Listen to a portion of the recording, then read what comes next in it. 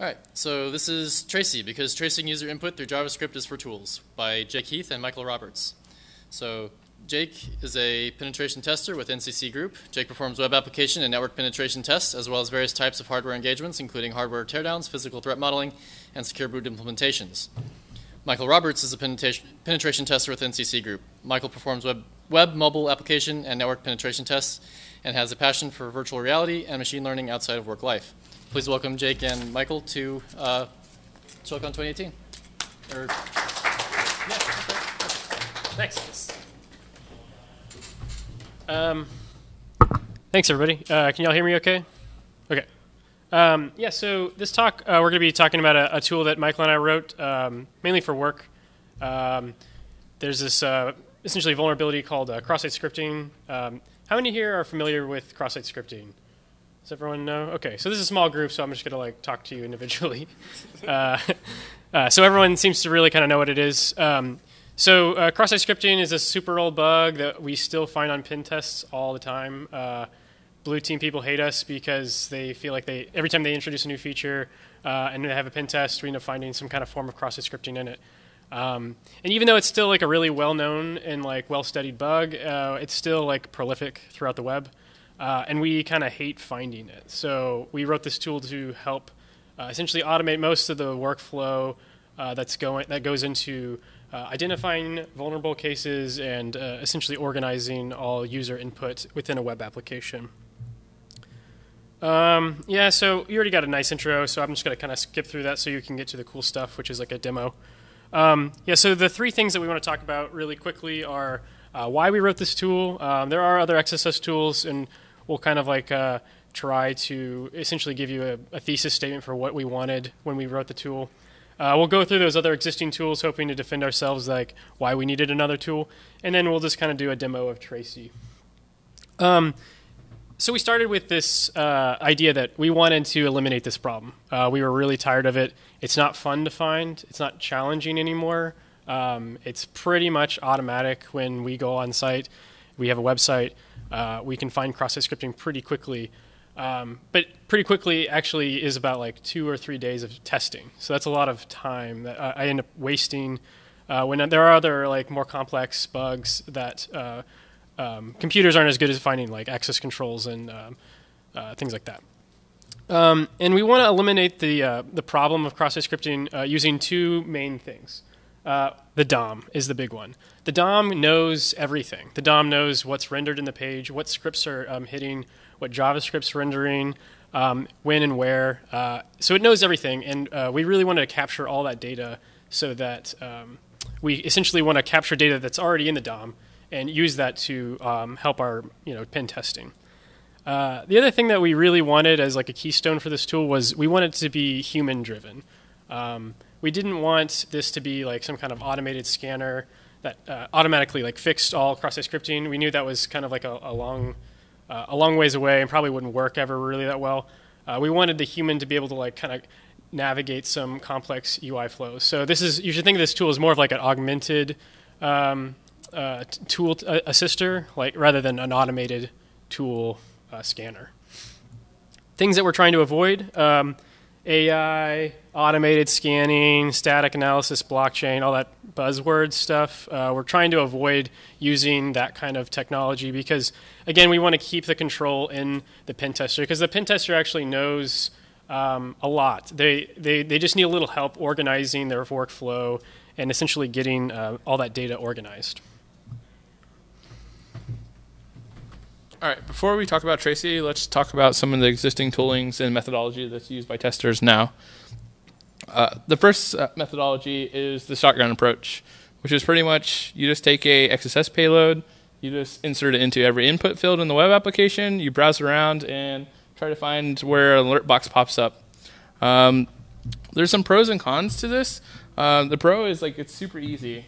It requires very little knowledge to just put in payloads into the application, and it's fast. The problem is that you don't really know where your input is going in and where it's coming out. So whenever you find an alert box, if you don't label that alert box, you won't know like where you originally put it. Like sometimes an alert can pop up like 3 or 4 days later, and you're just like, I don't know where I put that input at. So you have to go back and hunt for it and where you put it inside of the application, and it can be kind of tedious. It can also be really annoying if there's a lot of XSS in the application. You'll just get alert boxes for days, and you won't be able to like figure out like the application will become unusable at that point. And the other problem is that there is no, well, there is a concept of a DOM. I'm not sure why that bullet point is there. It says burp has no concept of a DOM. Oh, yeah. But if you're just using the shotgun approach, it would. So static analysis is another approach where you pretty much, like this is an example like burp, where it has the ability to look at the flow of the code and determine like the sources and sinks and figure out whether there would be XSS that way. There's also some other software like check marks, which also check marks. Is it check marks? Oh, for the static analysis. For JavaScript base? Just like in general. Anyways, there is very little user inputs. It can find hidden logic flows, something that's really hard whenever you're like testing by like the shotgun approach. There could be like hidden flows within inside the application. There might be pages you don't know about and stuff like that. But static analysis has a full understanding of like the code and where everything goes, hopefully. It's non-intrusive. You won't break the application by running some static analysis on it. And it has a very low like learning curve for like a user to run against it. Tuning, on the other hand, is a different thing. Problems with it is it's often really costly. Some of the software that does static analysis can run you. They do like a user per repo model and like per run model, where whenever you run it on the code, you'll it requires like money, and then for each repo, you'll have to like pay each time. There's also a lot of false positives or false negatives. This is the case if you just like take one of these pieces of software and run it like outside the box. There's a lot of like tuning that's involved with actually getting good results, and it can be really time consuming. And you kind of have a deep understanding of how the code works to be able to tune it properly for your code base. It's not something that you can just take off the shelf and run against some software and magically get it to work. It doesn't really have like the concept of like the DOM. Like it doesn't know like what happens when it actually is displayed to the user. So if there's any like there might be XSS server side, but on the client there might be some JavaScript sanitization that's going on. So you won't actually know that doing regular static analysis on like the server-side code. So it might have false positives that way too. And then another part is you have to be able to actually have all the source code. Like if you want to do static analysis against the target, you need to know like the source code. So you can't use it in like a black box situation. The other things is there's like another set of things where they do like a fork of the browser, and they do some like taint analysis, like blue closure, and there's also like a fork of Phantom.js that does this. We don't exactly know how blue closure works because they're very secretive about how that technology works. But like I said, our idea from like reading their like guidelines and stuff like that is that it's just a fork of the browser, and then they hook the JavaScript functions that are inside that browser and then look to see the code that's flowing through it to kind of understand what's going on. So the pros and cons is that it has like a deep understanding of what's going on in the JavaScript because of all this like taint analysis stuff. And it can have an understanding of the DOM because it is in the browser. It can also know how to unlock new paths. It can know like that a user input needs to be like this to be able to like pass a certain check and stuff like that. The hard part is keeping it up to date, and the learning curve that's used for these applications. Like, it's not part of your standard workflow to use these applications. They have like whole new UIs and stuff like that, and they're often quite costly from what we could tell. So now that we've looked at the competition, let's go into details about how Tracy works. There's really three main components of Tracy. There is the plugin, the API server, and the proxy. The plugin or browser extension uses a set of APIs to be able to monitor the DOM. So like your normal workflow would be to install this plugin or extension into your browser, and whenever you do that, each page you load actually uses this mutation observer API. And so the way that this mutation observer API works is you can set a mutation observer on the whole DOM, and whenever there is a mutation to that DOM, anytime there's like a write or a modification of an attribute, it'll actually fire an event and tell you that like there's been a write to the application. And then we can look at those writes to the application and determine if our user input was ever written down to the DOM and how it was written to the DOM. So a normal Tracy workflow would be you install the plugin, and then you start up the server, and you go to the website. Whenever you go to the website, there's this drop-down menu by clicking on input boxes, which allows you to select like different kinds of payloads. In this case, the payload is a plain payload because it's a username, and most of the time you cannot have special characters within inside the username. And then you can enter a password, and then whenever Tracy sees that username anywhere within inside the application, it'll flag it and tell you in the UI where it was written into the DOM. So in this case, you can see that the top bar on each page has the user's username, and you can see like where it was written into the DOM at. So we can use this ability to track the DOM to find XSS. We use a polyglot. You can see here that there's like this double quote, single quote, and then the brackets.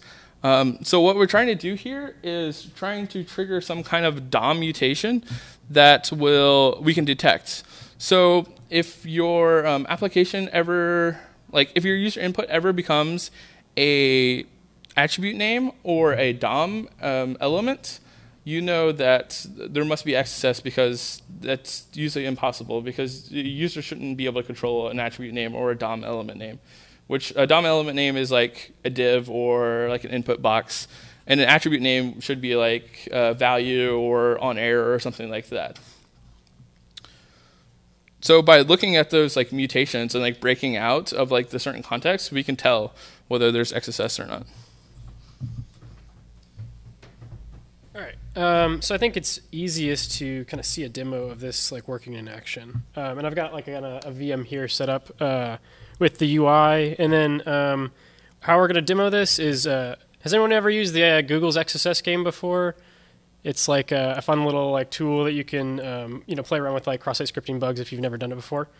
And so I've got Tracy installed. You can see the little owl up here, and this is kind of the UI. The way that you should read this is on the left is going to be all of the user input. So it's essentially a table up here in the top that'll show essentially every time I've put in user input through a text field or an HTTP request or something that essentially goes into the application. And then this will be like kind of an extended view of the HTTP request that was used to issue that injection. And then on the right is going to be the inverse, so the outputs. We consider outputs to be a lot of different signal, but the main one that we care about is when it was written back to the DOM, and where it was written. So there are DOM writes, but there's also HTTP responses.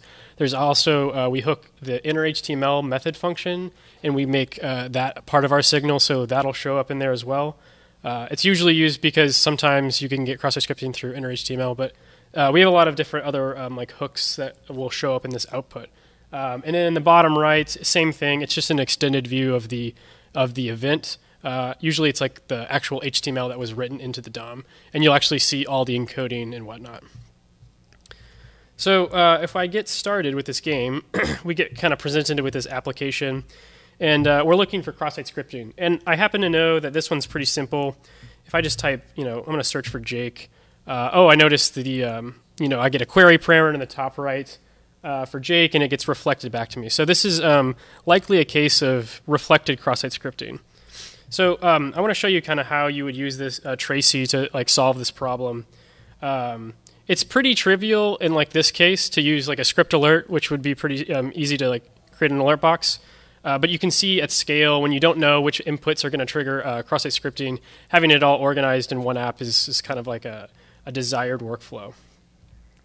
So if I click over here, I can get this Tracy context menu, and it's the same menu that Michael showed in the slides.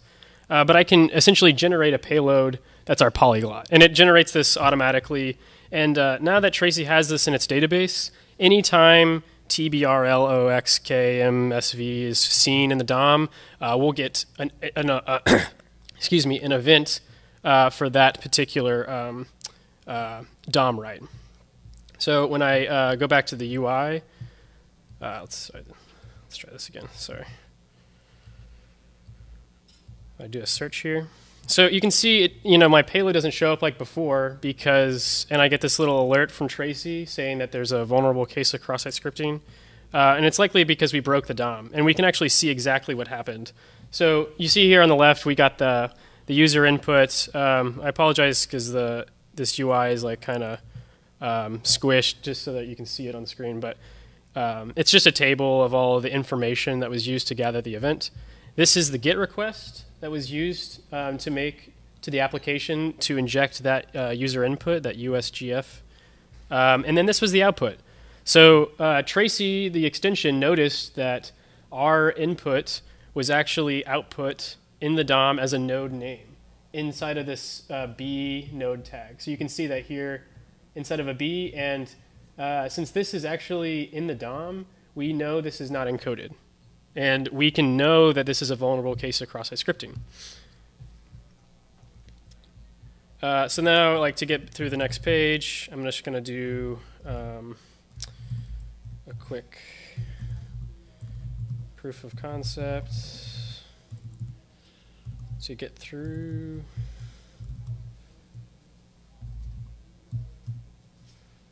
Oops.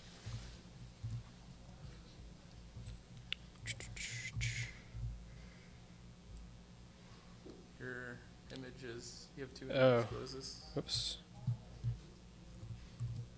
Like that. What am I messing up here? You didn't ever close that one tag. I didn't? Image. Oh. Thank you. All right, cool. So that's a reflected case. So if we go to the next page, we get a more interesting case of DOM-based XSS. So in this particular case, there's a chat window, and you can type, Jake, and without making an HTTP request, it's already put in the little chat box. And so DOM-based cross-site scripting is actually kind of complicated to find in practice because it requires the pen tester to see the whole application as it's acting at once. And this is the actual really nice case that Tracy has where since it has access to the DOM and it's watching constantly, it can see modifications as you're pen testing. You don't have to change your workflow really at all. The only thing that you have to change is by instead of typing your normal script alert, you can type nothing and have Tracy generate a payload for you. And since now this is in Tracy's database, Tracy will see this get written to the DOM, and when it does, okay, we have a little notification, and it tells us that this has broken the DOM in a predictable way, just like before. And in this case, we get two events: one for DOM write. So this is the actual raw DOM write that without encoding, and we can see it's the same case where it's broken out of this block quote and it's made its own DOM node, so we know that it has to be vulnerable. And we also get an event for inner HTML because of how we hook the inner HTML function and how inner HTML is particularly bad, and we want to know about it when people are using it. So that's why we have two events here. So in the same way, we can do our proof of concept once we know a vulnerable case exists. Cool. And we get our alert. Nice. So this next case, so this is a inner HTML case again. and we can kind of like see the code to see exactly what's happening. So in line 18, this line right here, it's taking this num value, which is user supplied, and it's calling the jQuery.html, which is actually just a wrapper for inner HTML. And so this is obviously going to be a case of cross-site scripting, but it's essentially these numbers up here are user supplied. And what I can do is essentially put our Tracy payload in again. And if you give it a second, cool, notification. And we can see all the events for when the DOM was written. It's actually 2 DOM writes. So first the iframe, which is like just the iframe that's used to load the page. And then this image is loaded. But the more cool, interesting example in this case is this image inner HTML hook. So we actually know they're using inner HTML to write this exact text without encoding. And since it breaks the DOM in its predictable way, we get the known vulnerable case of cross-site scripting. So, whoops. I think that's probably good enough. There's another example on here. Yeah, why not show it? Since it's on air. It's just on air? Yeah. That's right.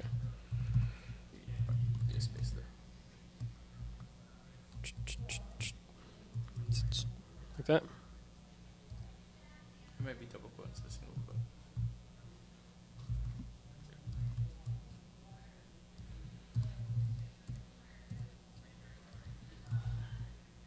Nice. All right, yeah, let's do one more example. So this one's a little trickier, and I'll show the code again to see why it's trickier.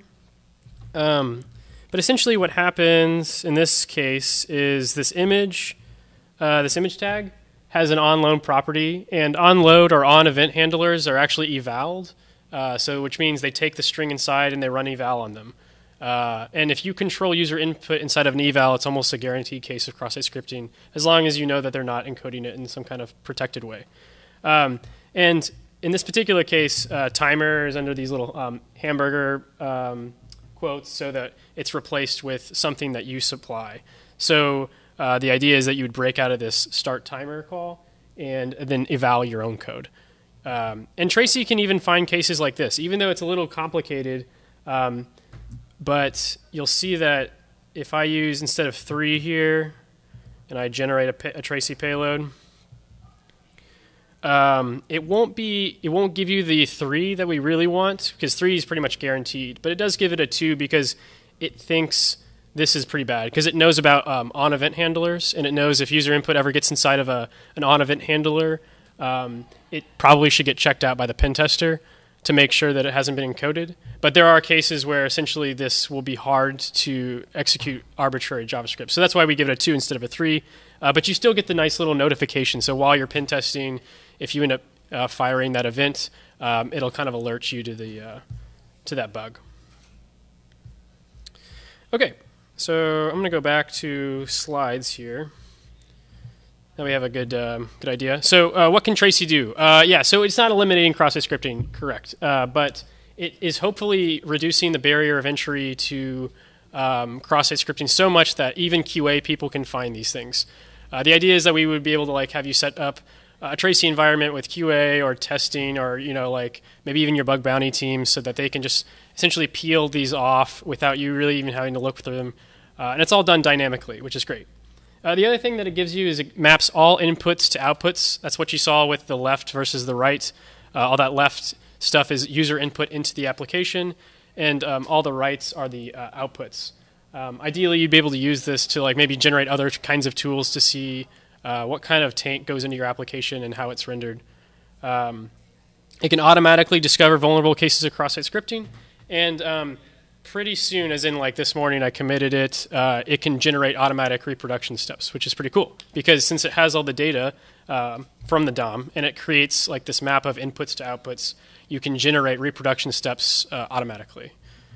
So this is just a project that Michael and I work on in our spare time. We would love a few extra hands if we can get our hands on them, because it needs to be more stable, which is would be great.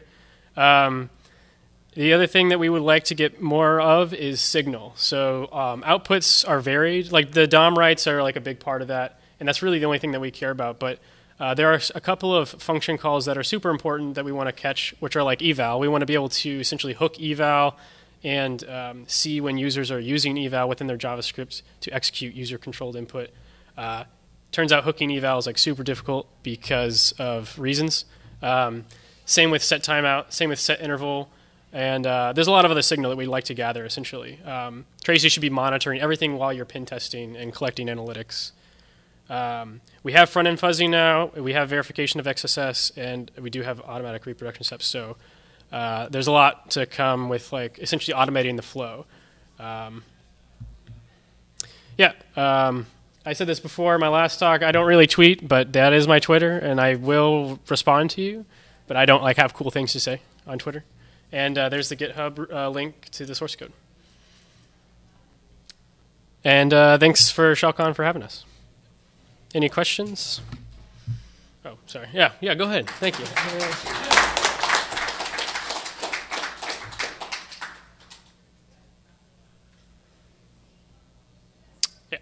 What browsers does it work with? Right now it's pretty stable in Chrome and Firefox. Okay. It's just like we use the regular Chrome extension, and they're compatible with Firefox. And before we usually push to production, we make sure that they work for both. So, but yeah, it doesn't work for like Safari, I don't think, or Internet Explorer. But yeah. Clint. What would you say was the most challenging part of the implementation? Knowing all the browser quirks. Yeah, there's a lot of like weird browser stuff. Like when we try to, for example, when we try to hook eval, the way we hook in our HTMLs, we were using the proxy APIs, if anyone's familiar with those. But essentially, they allow you to write wrapper functions for like getters and setters and other types of method invocations. And you can't do that with eval because of how eval sees like the this context within its context. So whenever you call eval, it jumps. You can pass it a this context, but I actually forget all the details. But it essentially breaks most apps when you do it. It automatically binds the local closure, so all the local variables are automatically bound. And one Webpacks strongly uses that, so it like breaks all websites because all websites are using Webpack. Yeah, Webpack will put everything in a closure for you, which means eval can't see it when we jump into our method, essentially hook. I don't know. It's like a lot of weird like stuff like that, like getting the extension to talk to the DOM. Oh, we do a lot of like Tracy, the DOM browser extension sits in its own context, but then sometimes we'll inject scripts into the DOM so that they can manipulate things. Like for example, that's how you get the context menu when you click on the owl, and like getting that timing correctly was a pain, like when scripts actually load and how to communicate them in time. And the other thing I was going to say was duplicate data. So Tracy actually does all deduping for you. You don't like if you reload a page with user input in it, it doesn't record it again because it knows that to be the same data. So getting all that deduping working was kind of a pain as well. I've also learned that UIs are hard. Yeah. UIs. Stuff. Tough stuff. Any other questions? Okay, thanks. Appreciate it.